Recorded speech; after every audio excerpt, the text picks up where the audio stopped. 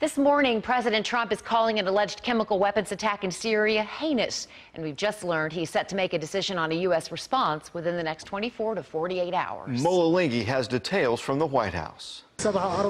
Rebel leaders in Syria say dozens of people were killed in an apparent chemical attack in Douma, Syria. We received many patients who suffered from symptoms compatible with exposure to chlorine gas, high concentration chlorine gas. The White House says President Trump is considering how the U.S. should respond, and all options are on the table. Can you rule out taking actions, launching airstrikes against Assad, Mr. Secretary? I don't rule out anything right now. Sunday, he tweeted that Putin, Russia, and Iran are responsible for backing Animal Assad.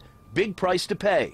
It remains to be seen how the alleged chemical attack will change long-term U.S. strategy in Syria. Just last week, the president told his military advisors he wants to pull the U.S. out of the country within the next 6 months. It's time to come back home, and we're thinking about that very seriously. New National Security Advisor John Bolton spent his first day on the job advising the president on how to proceed.